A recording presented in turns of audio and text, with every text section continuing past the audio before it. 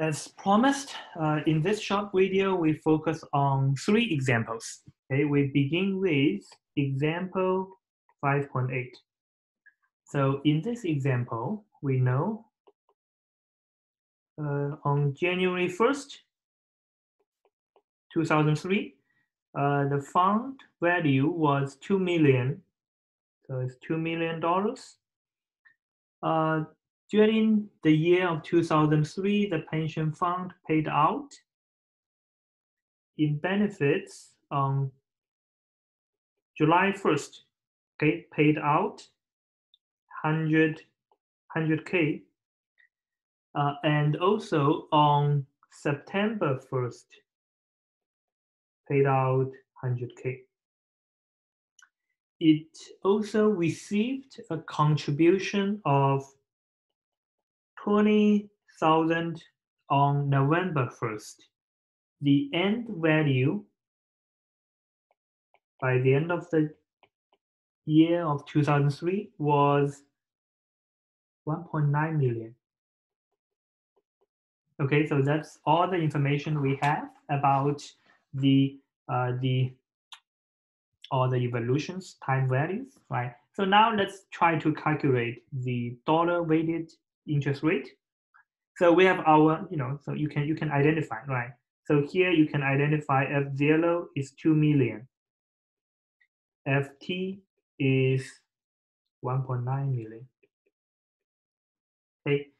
Or, if you want, you can put everything in thousands, because we have everything in K. So this would be 2,000.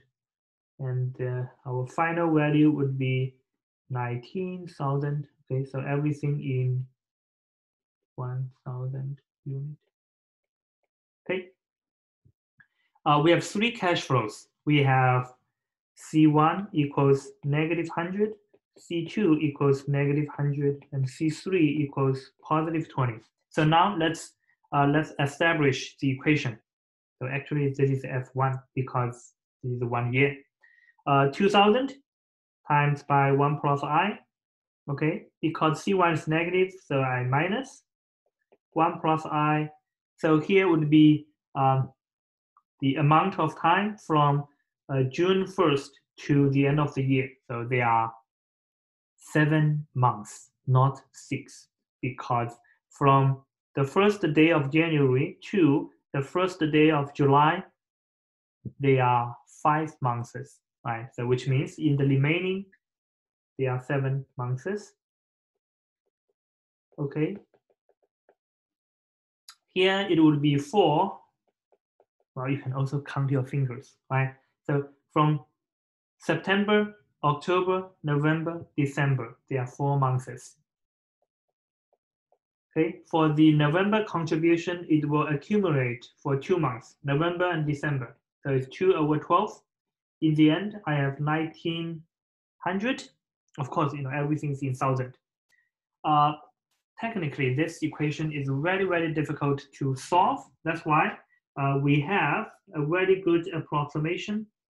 So we always use this approximation. That is 1 plus I to the n's, we approximate it by 1 plus ni.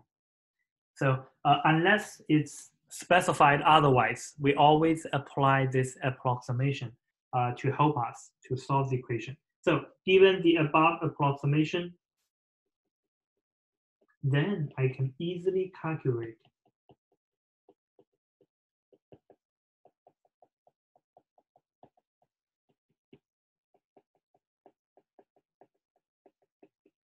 right? So from here, I can calculate I is about 4.2%, which is actually very, very close to the true solution, which is 4.18%. It's very, very close, but by applying this approximation, we can always solve this equation, this approximated equation, right? By the way, this approximation is by the so-called Taylor expansion. If you studied calculus, probably Maclaurin's formula, whatever you want to call it, is basically you expand it by polynomials, So that is an example of dollar value, dollar weighted. So this is dollar weighted. So in the next example, we study time weighted. 5.10. The value of a pension on January 1st, everything else is the same to the previous one. Okay, so all I need to give you is, I can use this same table to give you some information. So let me change to different color. So the value is still the same. Now I know here my F1 is 2.05 million. Okay, right before September 1st, my fund value is 2 million. Right before November 1st, my fund value is 1.99 million. Okay, and what is everything? So basically, I just need to know my account value right before each cash flow. So once we have this, what the textbook suggests you to do is to actually get a table like this. Date, or the account values. So here's CI. So at the beginning, January 1st, we know here is $2 million. Well, obviously there's no cash flow in, cash flow out at that point. Okay, the first time we have something change is here. Okay, everything is in million. Oh, we can change everything to thousands to keep the number same. So here we know it's the money out would be negative 100. Okay, by September 1st, our account value goes back to 2 million, and there's another 100,000 withdrawal. And on November 1st, our account value is 1,990,000. And then we have a contribution of 20. And finally, by the end of the year, our account value is 9 million and 1,900,000. So that's everything, right? So now, since we only have 1 year, so it's 1 plus I to the first. Okay, so now let's figure out how things change, right? So it should be right before your C1, the account value is 2050 divided by 2000. Okay, and then will be F2. F2 is 2000. Okay, but you do not divide by F1, but we divide by F1, then plus the contribution. Here is actually withdraw, so you minus 100 times by 1,990 divided by. So now your previous end value would be 2,000 minus 100. Okay, and for the last transaction, we have 1,900 divided by 1,990 plus this contribution. Okay, so pretty much I'm applying the formula. So from here, we know I is 4.08%. This is time weighted. Right. So again, the purpose of defining the time-weighted return is to get rid of the impact of additional cash flows to the fund, right? So if there's money out, you need to minus. If there's money in, you plus. And then once you take care of that, well, the extra contribution that doesn't matter. And then we do, similar to geometric average, right, to get the result. So that's time weighted. We do have 5.11, but that's very close to 5.10. Finally, we study a very interesting example, 5.12, and then we will end this video. So in this example, we have two managers, Elizabeth and Andrew. Okay, let's look at Elizabeth's performance first. We begin January 1st, 03. The initial value of the fund is $1,000. And by the end of the year is 2,000. Okay.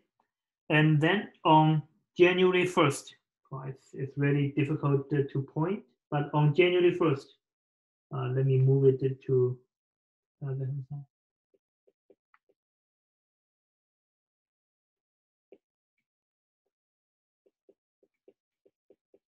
So the last day, the fund value is 2,000. And let me also move it slightly to the left. Okay, on January 1st, 04, there is some money in. There's a deposit of 20,000. Okay, a deposit of 20,000 is made to Elizabeth's fund. The new fund balance obviously becomes 22,000 by the end of the year. The fund value is 22,000. Okay, so first let's look at the year by year, right? So if we look at the first year for Elizabeth, it starts with 1,000, it grows to 2,000. So end value divided by initial value minus 1. So it's actually 1. So if you want to write in percentage, that is 100%. Doubles, right? The fund actually doubles in the first year under the management of Elizabeth. Now let's look at the second year. Well, the end value is 22,000. The initial value is also 22,000, right? Because the end value from the previous year is 2,000, and there is additional contribution. So adding together, on January 1st, the fund value is 22,000. By the end of 2004, the fund value is still 22,000. So it does not make any money, does not lose any money. So the return in the second year is simply 0%. Now let's take a look at dollar valued versus time valued. So let's do first do dollar valued. Dollar. So assume it is I. So 1,000 will be accumulated by 2 years. 20,000 will be accumulated by 1 year. In the end, we know the fund value is 22,000. This is a quadratic, so you don't need to approximate, right? You can simply expand and solve a quadratic equation. So here you have 22.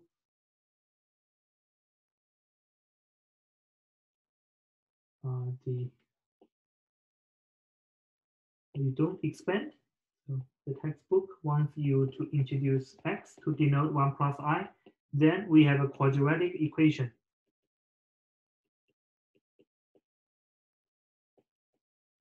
Right. So obviously you can further simplify by dividing by 1,000.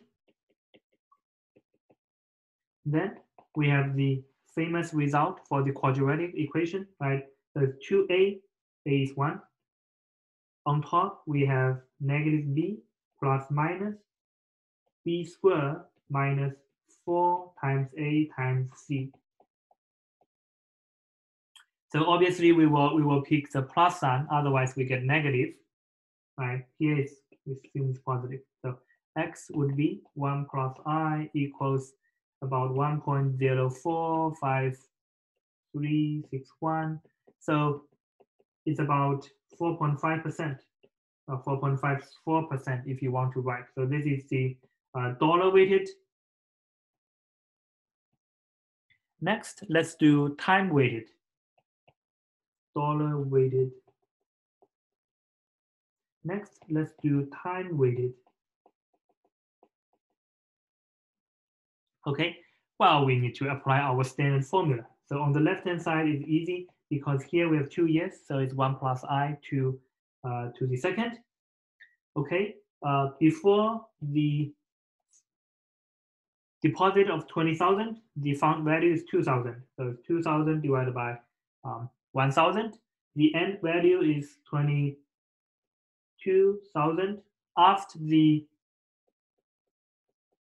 contribution, we have this, right? So it's actually 2, right? Because the next one is 1, the first one is 2. So from here we get I would be about 41.4%. So if you look at this, you also see that time-weighted interest rate is also not perfect, right? Because the result shows that Elizabeth actually makes 41.4% return each year, right? Well, you know, it's not exactly, well, you know, or at least this could be debated, right? She's able to make 100% in the first year, 0% in the second year. So now it pretty much boils down how you do the average, right? So here when we do average, it seems that we place a lot of weight on 0, right? This dollar weighted, okay? That's not surprising. That is because the 100% is made on $1,000, right? And 0% is made on 22,000.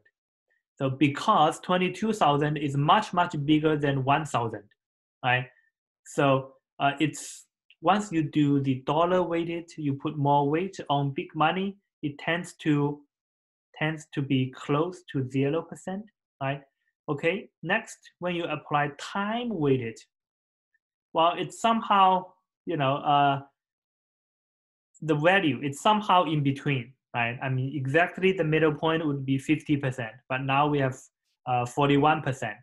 So it's closer to the middle point, right? That's what we get from time weighted. Next, let's look at the second manager, Andrew. Let's draw his timeline first.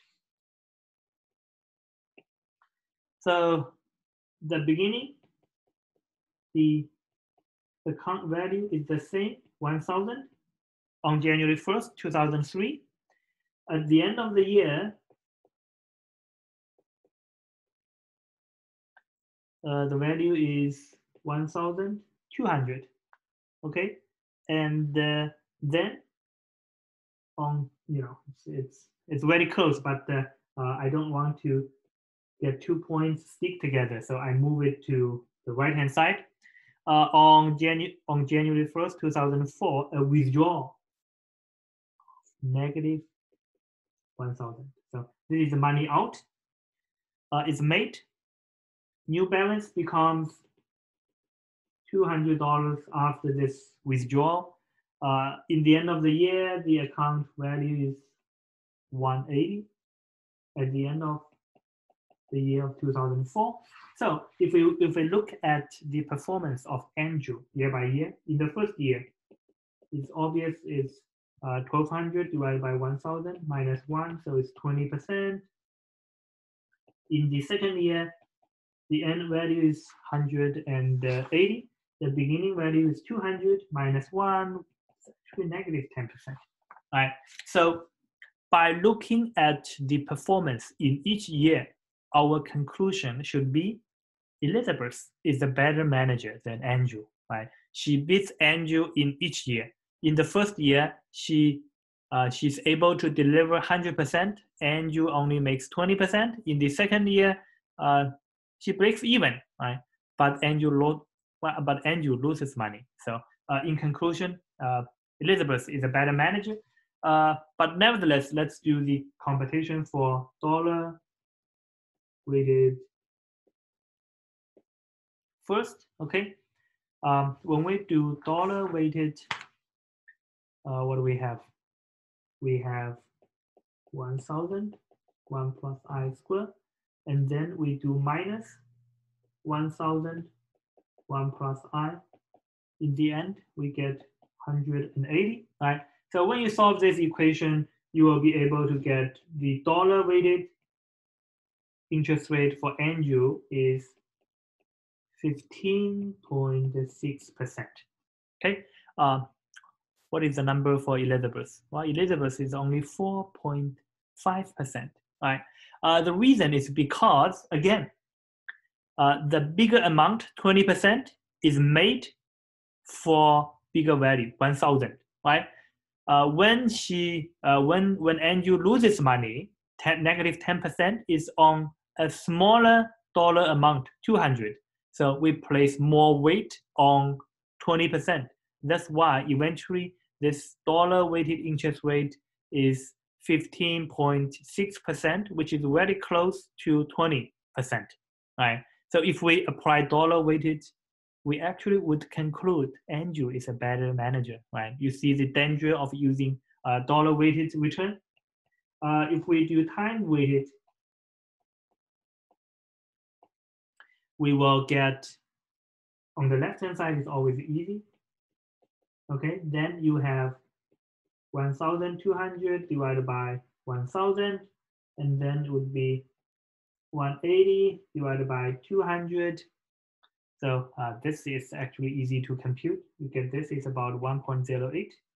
So the time-weighted interest rate would be 3.9%. 3.9% is actually very close to zero, right? Because once we apply time-weighted, it tends to do the opposite thing, but of course, it depends on the value of these two. 3.9. So for Elizabeth, it's 41.4%. So from this particular example, we can see that neither dollar valued nor time valued interest rates provides a very good measure, right? Neither of them is enough, because if you look at the dollar valued, it might even give you the wrong conclusion, right? If you apply time weighted, the difference is not really that striking, right? 3.9% to 41.4%. So those are standard measurement. We always report, or at least the fund, all the mutual funds, hedge funds, they report the performance. From this particular example, we see that, right? Looking at any of these numbers, it's not enough, right? But nevertheless, it provides some information. It's just that the information may not be accurate enough. In some cases, the information may even be misleading. For instance, in the dollar-weighted return, right? So here we have 15.6%. Andrew is above a lot, right? If we compare to the dollar-weighted return of Elizabeth, right? It's almost it's more than 3%. It's more than 3 times better, right? That's obviously the wrong conclusion. But nevertheless, you should know how to do the calculation for both time-weighted and dollar-weighted. So let me conclude here for this section.